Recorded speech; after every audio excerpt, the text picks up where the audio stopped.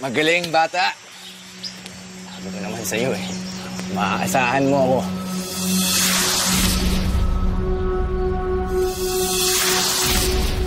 Sir, maniwala po kayo sa akin. Wala po talaga akong alam.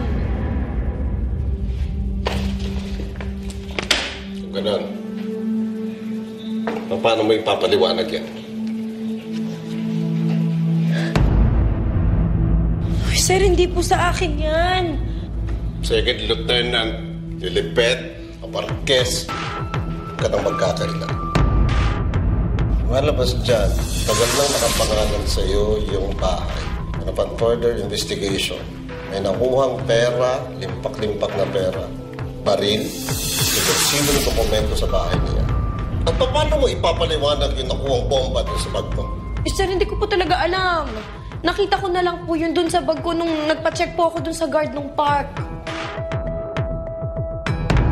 Yung taong binayakan ko, ako sa'yo umaarte.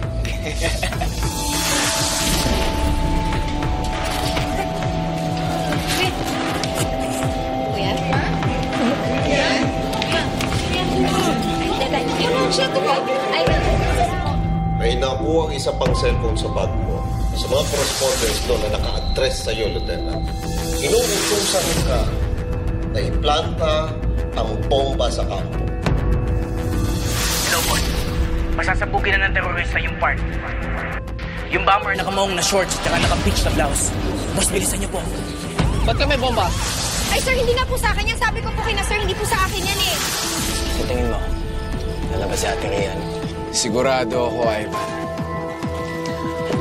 Oras na malaman ni Rhian yung nangyari sa kaibigan niya, lalabas yun. Pag nangyari yun, ako na mismo ang uhuli sa kanila.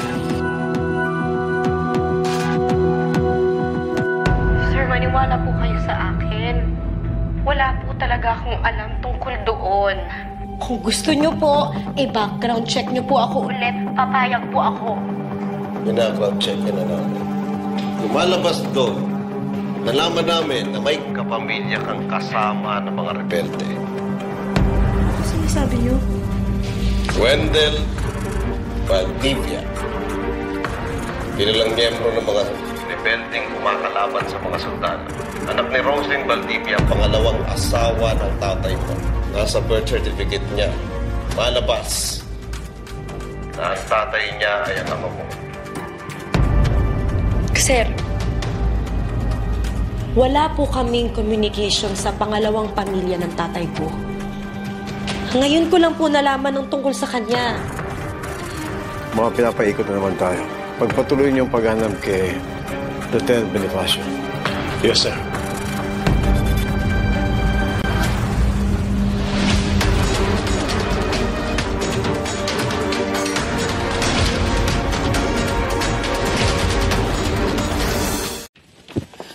Good work, Franco.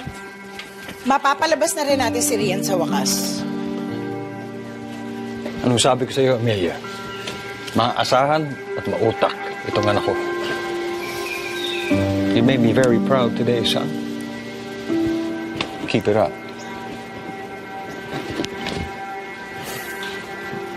Maasahan niyo pang pagbubutihan ko pang trabaho ko.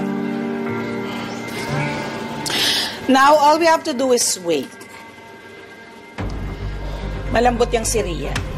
Hindi niya matitiis ang kaibigan niya. Pag nangyari yon, alam mo nang gagawin mo. Naintindihan ko. Good. May delivery tayo ng armas sa norte. Mas kasuhin. Sige ba?